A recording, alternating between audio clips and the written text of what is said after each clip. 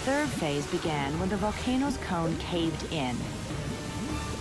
Seawater rushed into this inferno, creating a pressure cooker of superheated steam, which set off a massive explosion with the force of 40 atomic bombs.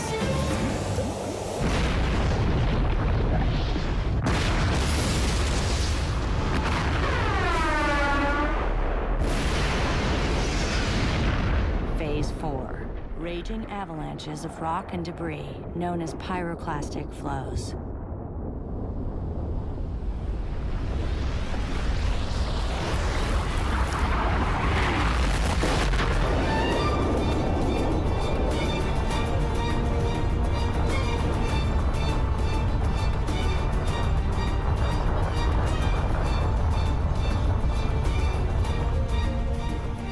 Evidence suggests that the volcano produced gigantic waves, 60 feet high.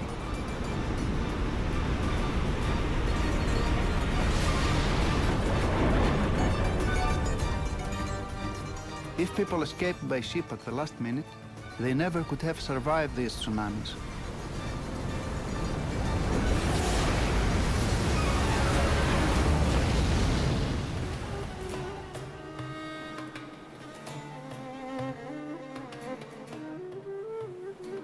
The thickness of ash has proved that this was probably the largest volcanic explosion ever witnessed.